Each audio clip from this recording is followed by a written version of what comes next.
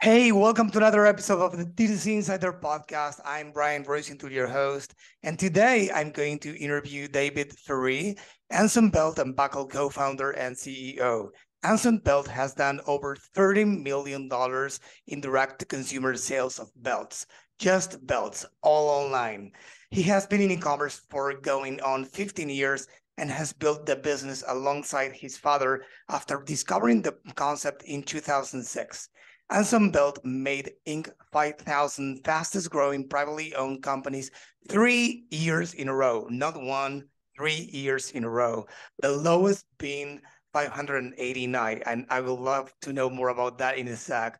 But before doing so, let me tell you that this episode is brought to you by BSR Digital. By now, I'm sure most of you know that customer acquisition costs are going up.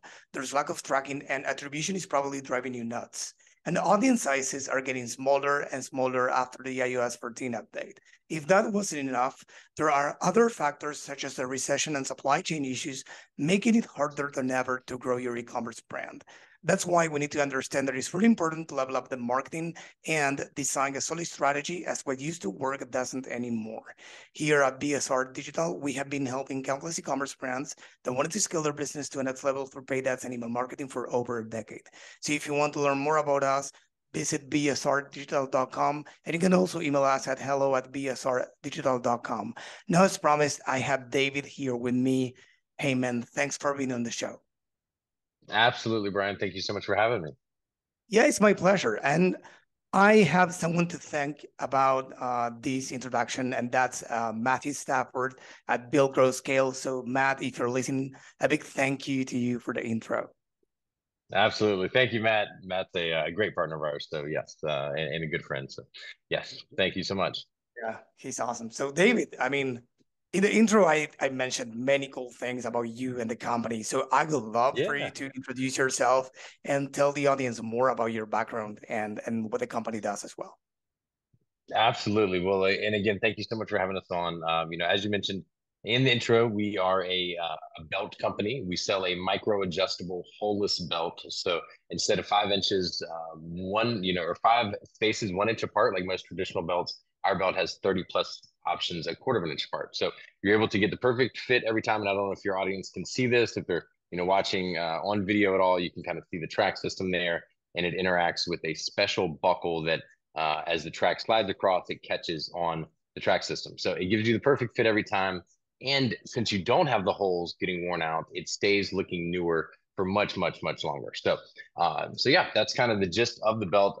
As you mentioned, discovered it in 2006. The concept is actually it has been around for 50 plus years in Asia and Eastern Europe. But when my father discovered it in 2006, he had never heard of it. And then when he got back home, he asked everybody he knew, can you find me some more of these belts? Where, have you seen anything like this? Where can I get more? And he couldn't find them anywhere. So, after digging and digging online, and back then the search terms weren't popping up for holeless belts. We didn't even know what to call it. And it turns out it was being called a ratchet style belt, which makes sense because it kind of works like a ratcheting kind of, ratcheting pulley system. So that's what they were calling them. And there's two companies that were around back then have since dissolved. And the listeners today may be familiar with this type of belt because they're honestly, the market has been absolutely flooded in the last, I'd say 6 for sure, but, even in the last 10 with this style of belt. And so we knew that day was coming. When we first discovered it, we said, where can we find more? And we wanted to have some ourselves. So we said, all right, let's start selling these. My father's always been an entrepreneur, and he approached me and, wanted me to help him start this business. So I took it on, and and really has been our baby ever since that we created and built the brand up. So fast forward today, there's a lot of competitors out there, but really what sets us apart are a lot of things that we changed. We saw some things with that first belt and buckle that we didn't really like, made some improvements there that a lot of the other companies that have come across, in the last few years that didn't really make those efforts. So we also have a lifetime guarantee on the functionality, and thousands of possible combinations just to choose from. So, yeah. I mean, it just makes sense, right? I don't know how many times I remember finding myself making new holes to the existing, belt because it didn't fit or I Absolutely. did. So it makes sense. So I have a question for you, and I would love the audience to pay attention to this because I think this is important. Is how do you separate your company from your competitors? How do you stand out from your competitors? Because you're selling Hmm. a belt. I mean, there's nothing wrong with that, but you're selling a belt, right? So Hmm. one thing is to get some success and some momentum because of what he said. Hey, we knew this day would come in which we would have more competitors selling more or less the same Hmm. products, but how do you turn that into an Inc. 5000 company, for example? What's the Yeah. journey that you've been through there? Yeah, so for me, I think that a lot of it has to do with our customer service and the attention that we've given to our customer service. I still today, one of our guys is actually he's off today, so I'm checking in on tickets.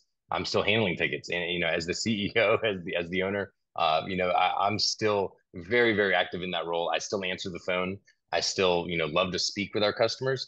So, I think that that has really made more of an impact than you can ever measure. And it's really tough to measure that. But, I think that every time that I get to speak with the customer and now they've become a huge fan and then they go and tell their friends and then they go buy it as a gift and then they buy it as a gift. And then it's just kind of, that snowball effect of just, providing good service and a quality product and then backing that quality product with the guarantee that, has no fine print, no strings attached. We just want you to always be in a working Anson belt.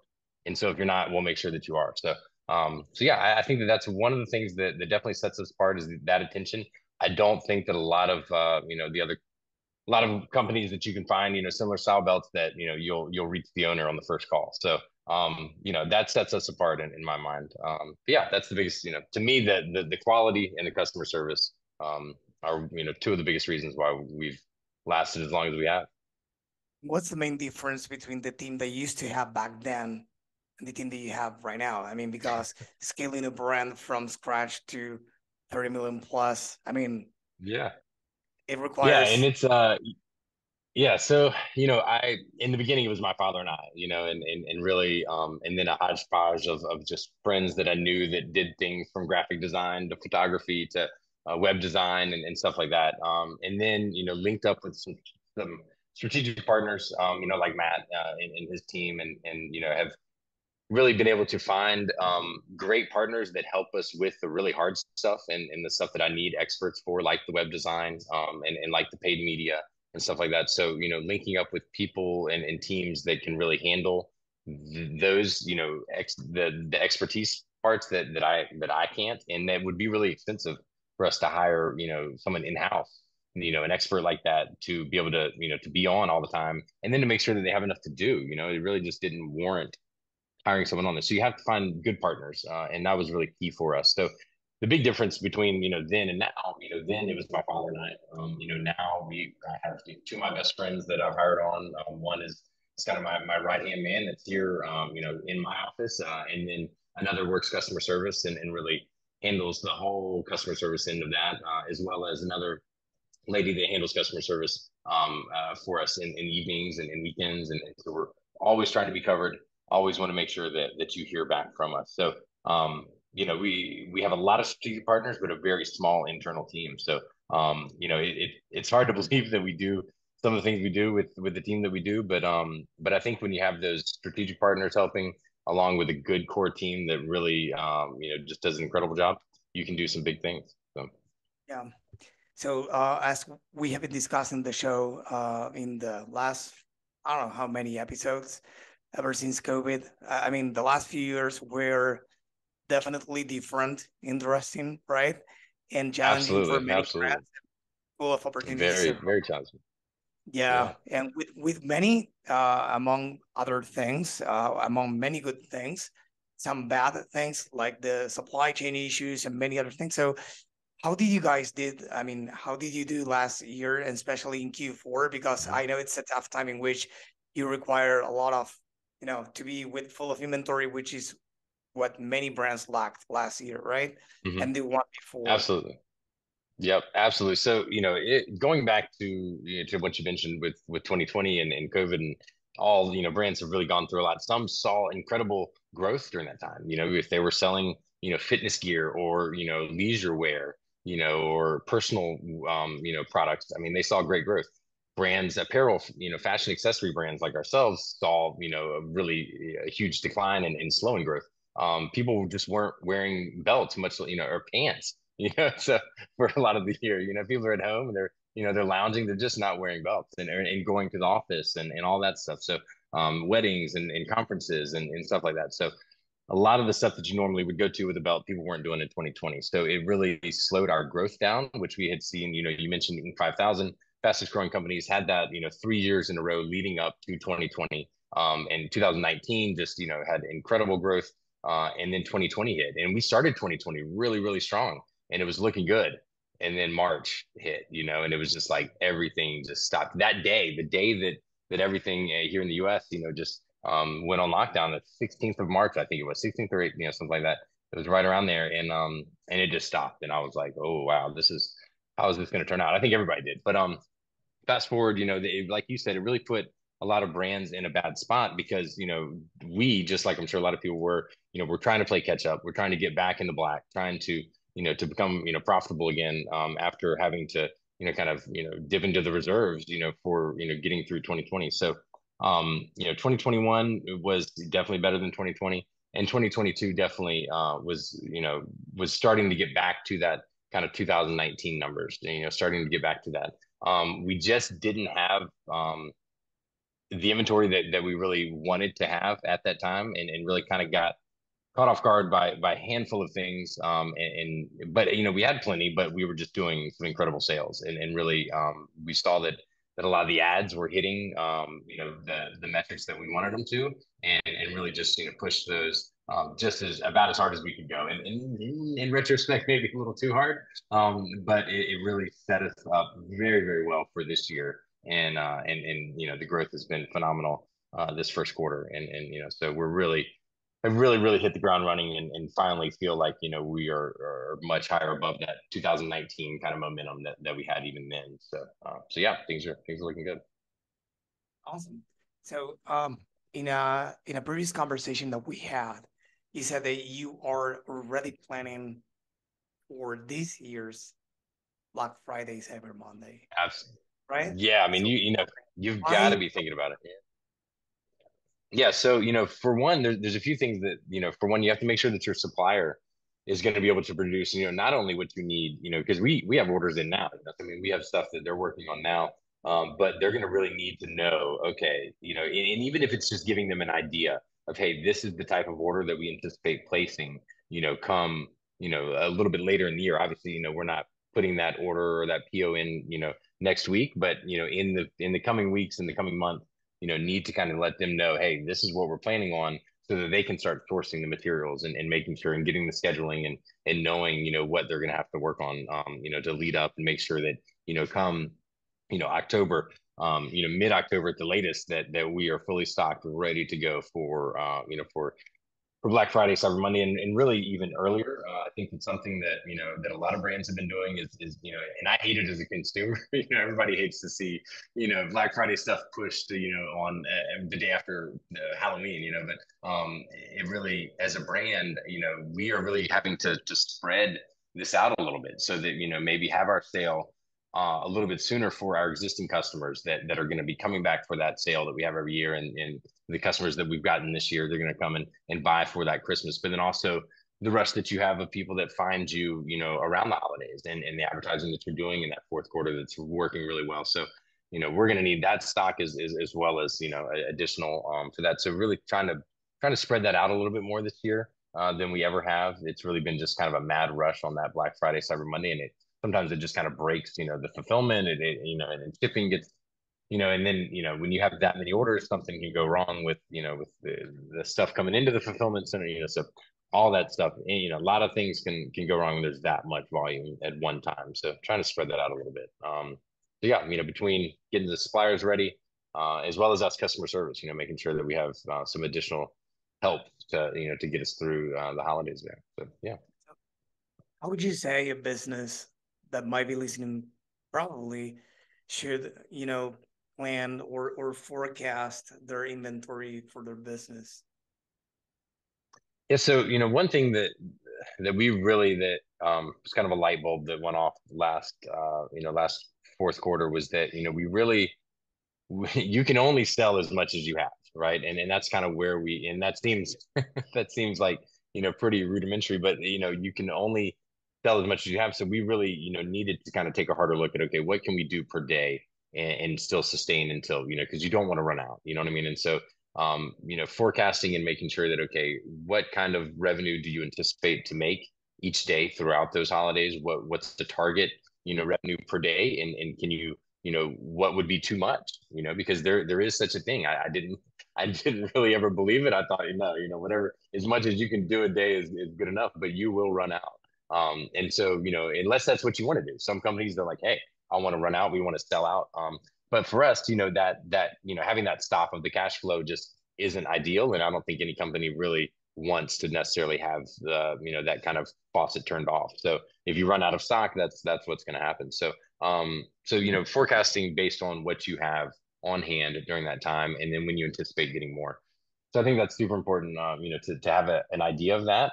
If you know that, hey, look, I could do everything that I can do, and I would never sell too much, then that's awesome, and then just you don't have to worry about that as much. But yeah, for those that have inventory levels that also have some growth and that are that are anticipating having good sales around that time, it's important to know what those daily averages are that you can maintain, and then know if you're hitting above or below it. Yeah, and for you guys, correct me if I'm wrong, but I think it might be simpler than for other brands selling multiple product types, right? Because you sell Mm-hmm. only belt. I mean, that's a lot Yeah, already. exactly. You sell a very Yep. successful product indeed, but you sell only one product type, which is belts. You sell buckles too, but Mm-hmm. it's Mm-hmm. so. Yep. I Yep. mean, I don't think it's Well, and I'll tell because you, if you run out of buckles, the sales stop as well. And we learned that too. So, and that was really what happened. We had more straps, but we ran out of buckles. And so, there's not a lot of new customers that are coming in just getting the strap, so you're pretty much only selling to your existing. So yeah, it gets tough. But with people that have a big, a diversified, catalog of SKUs, then yeah, it is probably a little more difficult to kind of sell out of everything, or for that to really, those sales to kind of dry up completely, like they would with one product. and why haven't you expand? I mean, I'm curious. My apologies for asking, but why Yeah. haven't you expanded on? I mean, to other categories that complement the cell.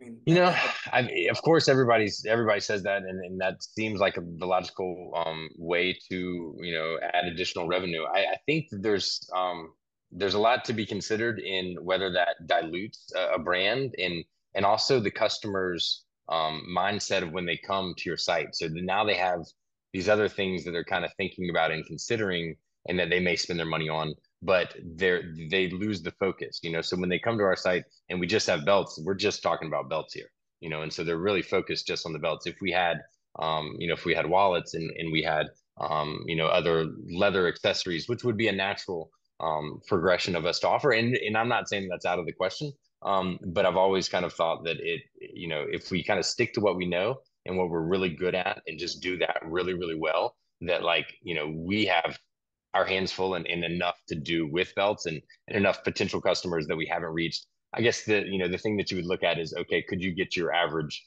cart value up? Could you get your average order value up?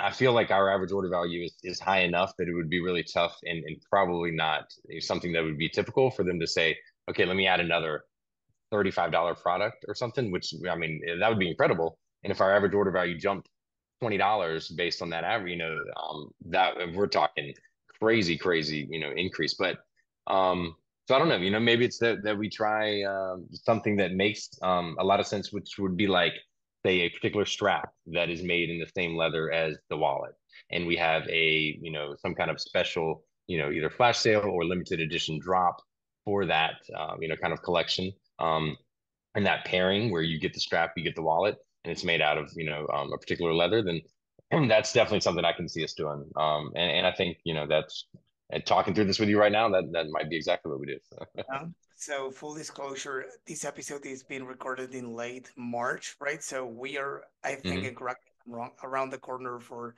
April's Fool Day, right? So Yeah, April's Fool, yeah, a lot of brands actually test ideas that day yep, because yep, it's like a joke. What and if people, hey, yep, more about it. And you know, it's funny, my wife is actually gonna do something with that. We have a strap that and I guess this will play after. So the cat's out of the bag by now, but it's a jean strap. So it's made out of blue jean, which in our supplier sent it to us, and I was like, yeah, I don't know. It just didn't really it wouldn't be a great seller, I can tell you that. It's novel and it'd be fun for like an 80s party would be really cool if we were like doing the Justin Timberlake, Britney Spears, outfit in full jean, then it would work. But so she's gonna introduce it on April Fools and be like, "Hey guys, we have a new strap coming out, and here it is." And it's a jean strap. So yeah, so we'll see how maybe people are in. I told her I was like, "Well, let's see what they say." If they're like, "Oh, I love it," maybe we consider it. But yeah, that is an interesting concept to try those ideas on April Fools. Yeah, yeah. I mean, I know a lot of brands that try to play around on that date with new concepts they are Hmm. testing. If people were laughing and Yeah. saying what a bad idea, that's it. It was a joke. Yeah, But then, yeah, it was April Fool. Yeah, yeah, yeah. exactly. Please start like developing this product, or okay, we'll consider that. But it Yeah. was a joke. But Yeah, maybe, exactly. Yeah, yeah. But hey, if you guys like it, sure, yeah, we'll do it. yeah, but it was Absolutely. a joke. Yeah. So Hmm. I know you've been building this company, as we said before, over the last 15 years.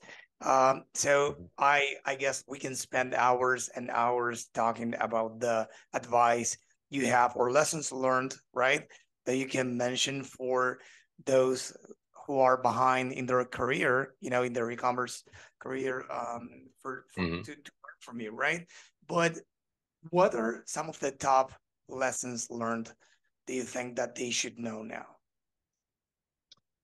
Gosh, like I said, the one that's top of mind is the one that I just mentioned in the inventory, and that kind of comes a little bit later, as you're a little more well established and you're trying to keep up with demand and that kind of thing. That's one of the biggest lessons that I recently learned was just like really having a grasp on what you can do so that you don't get in that position again.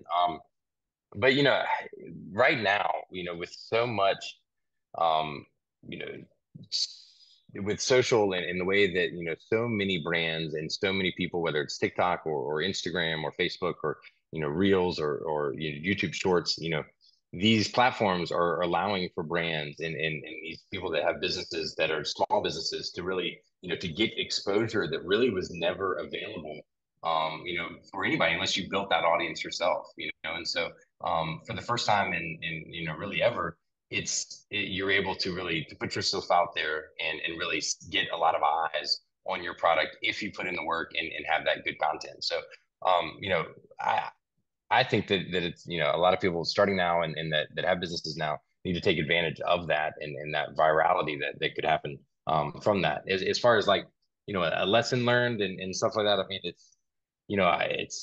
I don't know that there's anything in particular in there that I'm learning every day and still learning as it changes so much. And so just kind of keeping on top of those trends, keeping on top of what's working and what's giving people an advantage, like some of these whether it's TikTok or Instagram or Reels and stuff like that, and putting yourself out there. So yeah, I'm not sure if that even answered the question, but It could be, for example, I don't that's just some great people advice. are hiring or have been over hiring in the last few years. So I don't know what's the right head count. I don't Yeah, know I mean if they're yeah, in that regard, I think that doing as much as you can, and this is kind of obvious to a lot of entrepreneurs out there, but doing as much as you can yourself for as long as you can, and I know that kind of a lot. You have to also know when to off put that, and I probably am guilty of carrying some of that load a little longer than I should. But there's things that have happened for us, like this, just the natural success that we've had. That I'm like, man, maybe that has something to do with it. You know what I mean? And maybe that is part of it is because my attention has been put so much on everything, that and it's been me driving that train that that maybe that's been part of the success. And so for entrepreneurs out there, I mean, I really, doing as much as you can for as long as you can, but also knowing when to delegate those things that you're not an expert at. Those things, I enjoy marketing. I enjoy, that the concept of building a brand. You know what I mean? So that's my passion. But I'm not an expert Facebook ads manager. So that's not going to be something that I personally take on. Customer service, I'm really good at. And so that is something that I take on, a lot. If I wasn't, then I would make sure that I had someone, and we do, have people that can do that really well. So yeah, wear the hats that you want to wear and that you enjoy wearing, wear those hats and do that really well. And then figure out how to delegate, and get people to help with the tasks that you're not very good at, or that you're not an expert at. So yeah. Awesome. And I have one of the last questions for you because I think this could be interesting for many brands struggling out there nowadays, which is probably what's working for you guys in terms of customer acquisition and retention, Mhm. because that's Yeah. probably something that many brands are struggling with right now. Yep. Yeah. So I mean, currently we're spending a lot on Meta, Facebook, Instagram, that kind of thing. It's really you have to have the right partners managing that to really get that return. But if when it's working, it can work, and there's just no denying the scalability of it, of just the sheer reach. So we've slowly kind of turned that dial, and it's been working. So that's really, on the acquisition side, as well as influencer marketing. That's been our bread and butter for many, many years. And there's a lot of, others doing that a lot more than we are. But that's definitely something that has contributed to our success. And as far as retention, that customer service is huge, and just always being there, for your customer, always getting back and just going above and beyond. So that's like I said, I could definitely offload the phone to someone else, but that's something I still like to do, and I still do answer it as much as I can. I'm not the only one, but I definitely do answer it. And so that kind of thing, that rapport that you build with your customer, I think is so important. And I guarantee every single customer that I speak with and help, and then tell that I'm the owner, they are that much more of a super fan of the brand than anyone else. So if I do that each time, and over the last 15 years that I've been doing it, it's built up. So not every brand owner can do that, and not everybody wants to. But that customer, just the attention to your customer service can go a long, long way. So. Yeah, I mean, the other day I talked to another brand that it's probably they are not where you are at right now with your brand, but they are doing great. And Mhm. they they do the same thing that you do. And I said that I totally recommend every owner that can do this uh, Mhm. to make it happen, to get in touch with your customers, because it actually doesn't take that long. You can talk to all of them or to No, the VIP, you can choose, but not talking to any. I mean, they went beyond that, and they even have ads in which they put the customer on speaker.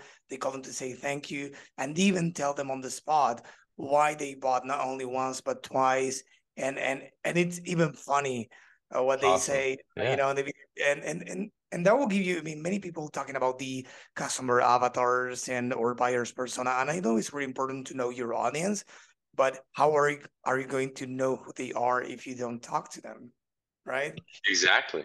Exactly. It's so hard to know, even, just through names on a screen, you can't tell who those people are. And with speaking with them, you really get a good sense of who your customer is. And then you can advertise them to them better. You can create new products for them better. All around. So yeah, if you're not speaking directly with your customer, you need to really have a really good line of communication with your customer service team, and really always be asking them, what are you hearing? What are you doing? That's another reason why, we have our returns exchanges come back to our home office, so that I can see what's coming back, what's going on, and what's you just have my ear to the ground. And so I think that's important as well. So.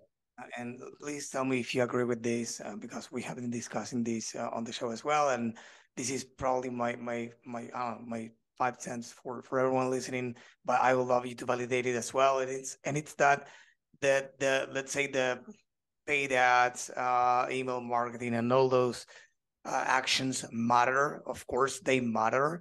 But nowadays, brands need to go way beyond that point. Whereas before, like many years ago, it wasn't like that. It was probably not enough, but they got away with that. But now, if you don't Mhm. go above and beyond with knowing your numbers, making sure your supplier is familiar with your plans to provide you with the right inventory, Mhm.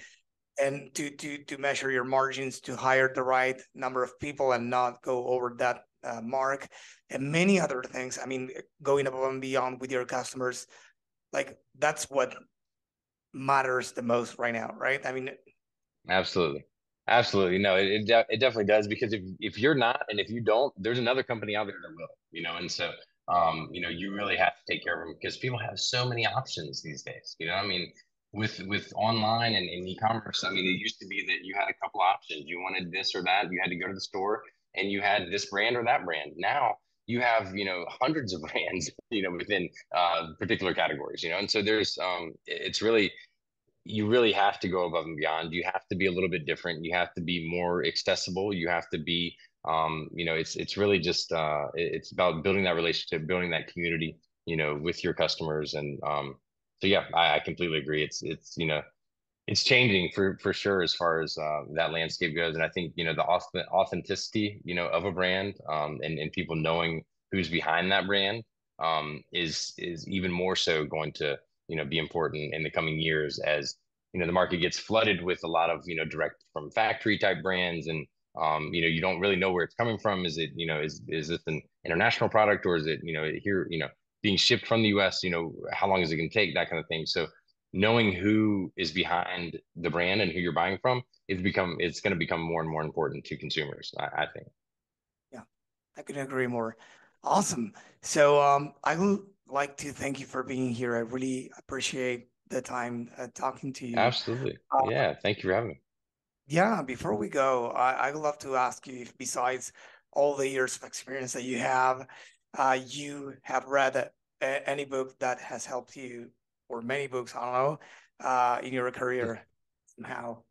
Yeah, so one that I've read recently, and I'm sure a lot of your listeners have probably heard of it, but Shoe Dog, kind of about the Phil Knight story, with Nike, and that really, growing up, in the '90s. I mean, Nike was like, I've always respected the brand, and really, what they built and what he built, and so that story is fascinating to me, and it really, it just really was just an incredible story, and it kind of saw a lot of parallels to the struggles that he had, not to compare myself to Nike by any means, but just building a brand and starting from scratch, and just that kind of gritty battling that he had to do for so many years to get where he finally did, and the heart and soul that he poured into the product. So all that stuff really resonated with me, and it's a great read. If you haven't, check it out. Shoe Dog, yeah, Phil Knight story. So yeah.